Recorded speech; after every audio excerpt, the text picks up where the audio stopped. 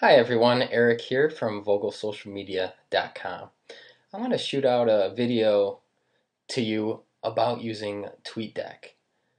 If you are on Twitter and you haven't heard of TweetDeck, or you have heard of TweetDeck but you're not using it, I would highly recommend you check into it because it's such a useful tool. I can't even tell you, just how easy it is to follow people's tweets that you're interested in, and then also see who's at replying you right away in just a single view. You can see real quickly through TweetDeck. And some of the cool things is TweetDeck integrates with Facebook and MySpace, so it'll automatically update those accounts as well. You can set that up. If you don't want them to, you can also go into preferences and set that as well. So as you can see, I have 5 different accounts linked up here to TweetDeck. You don't have to have multiple accounts, but it works great if you do. It's very easy to see all your different @replies in different columns and the different lists that you set up as well.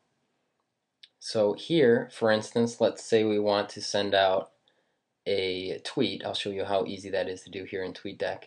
It also has an automatic URL shortener, which works great. So let's go to Mashable, one of my favorite social media sites. And here's a great article that I'd like to tweet out. I read it earlier and I want to send this out to my social media followers. So I'll just highlight that title there, copy and paste that into here, and then I want to take the URL where that article is, copy and paste that in, and as you'll see, it'll automatically shorten that URL. Now I can either send this to one of my accounts, or 2 or 3 or 4 or all of my accounts at once. So once I hit enter, it'll go to all of them. But since I just want this to send out to my social media account, I will only highlight social media, press enter, and it'll go out. Just like that. Pretty simple.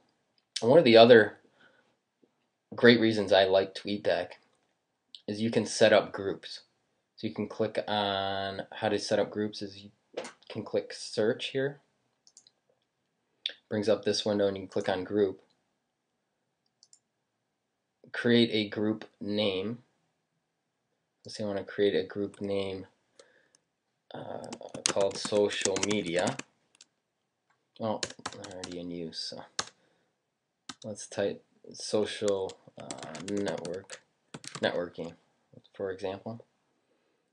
And then you select from your list, whichever list you have highlighted up here, it'll show everyone that you're following. So you just click the people that you would like to follow from there.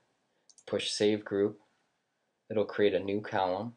And then every time you launch TweetDeck, all these columns will be saved for you. And this column, social networking, will only show the people that you selected in there. So there's no updates because I only chose a few people, so they haven't tweeted anything. To change something in this column, you click here. You can choose more people that you like to see their excuse me, like to see their tweets, or you can also take off people if you do not want to track them in this column anymore. And you put save group. You can also delete a column right up here, the X. You can submit that. That's a very quick overview of TweetDeck.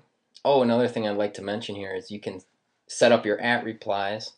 Here it's very customizable, so you just click search again and you can set that up as well.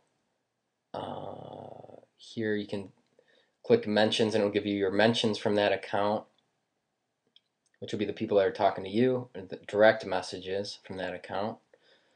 And you can set up and show your favorites that you favorited, the tweets that you favorited as well.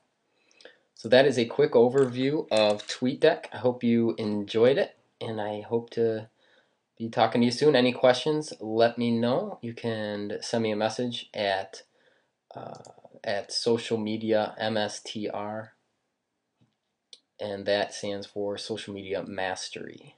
I'll be talking to you soon. This is Eric Vogel from Vogel Social Media.